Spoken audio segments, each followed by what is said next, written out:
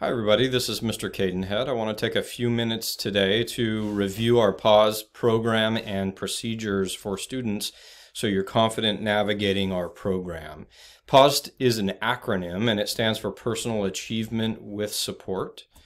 PAWS purpose, the purpose of our Personal Achievement with Support program at Folsom High is to allow student choice over academic time.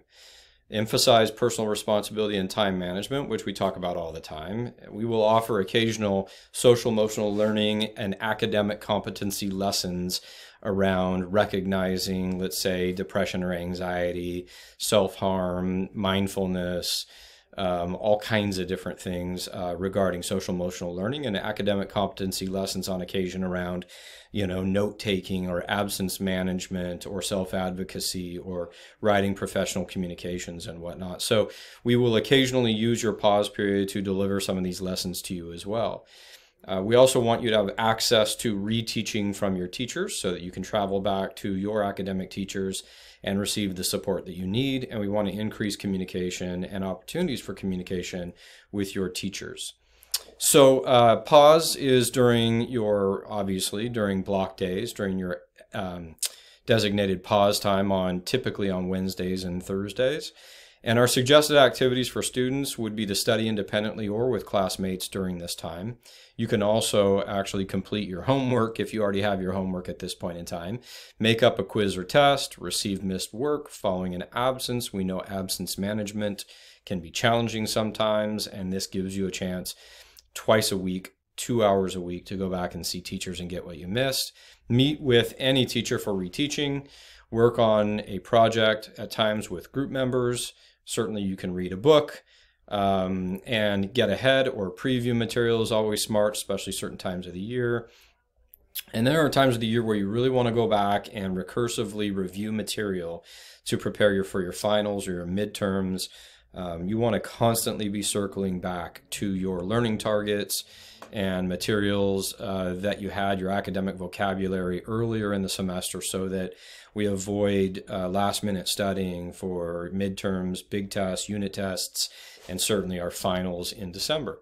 Okay, so our procedures for PAWS. PAWS starts at 10:18, but you have your travel period, just like always, our transition time, 7 minutes. So from 10:11 to 10:18, you're going to travel to your PAWS class. And your PAWS class is your third period teacher for most students. There are some students who are reassigned a PAWS class for a variety of reasons, but most people travel to their third period teacher for PAWS. Teachers will then take PAWS attendance, and you need to follow their procedures. And then as students, you have two options. One, you can remain in your assigned PAWS class. You don't need to do anything. You can just sit down in your PAWS class, get to work on what you're working on. Or you can choose to travel to another teacher on your student schedule. So the teacher does need to be on your student schedule with very few exceptions that I'll talk about later. And so you are going to fill in your destination on the travel spreadsheet, and your teachers will share that with you. And the idea behind that is by telling your teacher and writing down where you're headed, if a parent came to check you out early, we had an emergency, we needed to find you, we need to go to your third period teacher and figure out to where you traveled. So your third period teacher will keep a list where you go, so we know where you are at all times. So you're also going to fill in your PAWS port, and you're going to present your destination to your PAWS teacher for verification. And I will show you that sheet. So if you want to travel, you need to do two things. One, make sure you fill in your destination on the travel spreadsheet. Two, put it in your PAWS port and have your teacher sign you off or stamp you so that you can move on to your destination.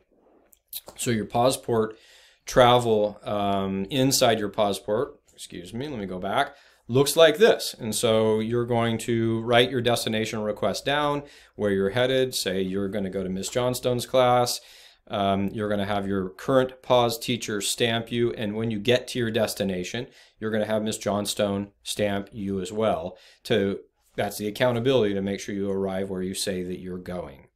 Okay, and I'll talk about a possible second destination if you wanted to do that as well, and how to navigate that. But inside your PAWS port, when those arrive, this is what that page is going to look like, and every PAWS day has a space for you to fill these in your PAWS port. Continuing with our procedures, there is a possibility your teacher may mandate your travel. So if a teacher stamps your PAWS report requesting your attendance during a specific PAWS period, you have to travel to that teacher. It doesn't happen a lot, but if you're not taking care of your responsibilities, at times a teacher will come to you and say, on a Monday, I want you coming to me on Thursday, for example, during PAWS, and your teacher can stamp a request to have you come back to them. If they do that, you have to go, okay? So, for example, your first period math teacher could stamp your PAWS report requiring you to attend her Thursday or Wednesday PAWS. Students who are requested by a teacher have to travel to that teacher for PAWS. Again, doesn't happen a lot. If you're taking personal responsibility and using time wisely and academics are going well, this probably is never going to happen. But if we have to help support you a little bit more and stamp your PAWS passport to make sure you get where you're supposed to go, we will do that as well. And so before 10:25, remember you have 10:11, let's go back just a second, from 10:11 to 10:18. At 10:18, PAWS starts.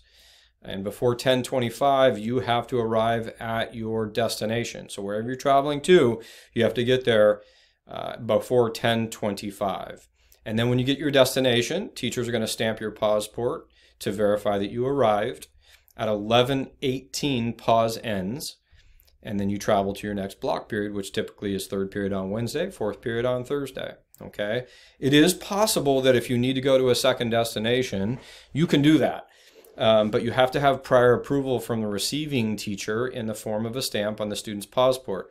And the stamp has to be obtained prior to the current PAWS period. So, if on Thursday I want to go 2 places, the second teacher that I want to go to is Miss Gillen. So I'm going to go to, I'm going to go to Mr. Mills as my first teacher, but then midway through PAWS, I want to go to Miss Gillen because I have a short quiz to make up over there. I need, before that day, to get Miss Gillen to stamp my second destination line back in my PAWS report. Going back for just a second, there is a second destination line on Wednesday and Thursday here. She has to stamp that, indicating that I can travel to a second destination. Can't be done in the moment. A teacher should not just send you to a second destination without a stamp. You need to make sure you have that stamp ahead of time. And if you do that, you can travel to that second destination. So other general rules. Students should travel only the teachers on their schedule unless a teacher not on the student's schedule requests your attendance by stamping your PAWS report prior to the PAWS period in question. Okay? So again, if that teacher is not on your academic class schedule, but they want to see you, they need to stamp ahead of time so your PAWS teacher knows it's okay. Students should complete the PAWS report in pen, not pencil. And if a destination classroom is full, so if you go somewhere and it's full of students, and full is written, then full is written on the PAWS report by that teacher, and you need to immediately return to your original PAWS classroom. So you need to go back to your assigned PAWS room. That's especially important right now as we are keeping track of seating in your destinations in PAWS classes in case we had to track and trace in case of an exposure. All right, if a teacher limits incoming PAWS travel for a specific purpose, the purpose should be noted on the PAWS schedule. And since PAWS is academic time, club meetings may not be scheduled, and the school policy regarding cell phone use applies to PAWS.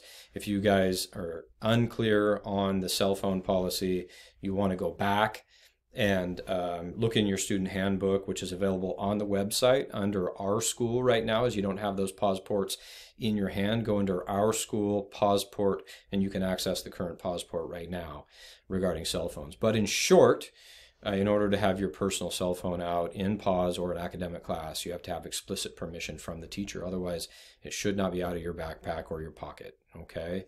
I want to go back for a second to that first bullet as well. It says that the purpose should be noted on the PAWS schedule. That's kind of an older rule. I will amend that here shortly, but we're not using a PAWS schedule anymore. So if a teacher is limiting incoming PAWS, you might travel to a PAWS class and see again that it's full or there's a purpose going on in that class, and you may need to travel back again to your assigned PAWS class if it's full or there's another activity going on in that class. All right. I know that's a lot of information. We're going to be giving out PAWS copies of the PAWS port for you guys to use in the coming weeks until we get those PAWS ports delivered to us. Otherwise, ask your third period teacher, please, to review any of these items for you, or an administrator or counselor, and we're happy to help you. All right. Have a great day.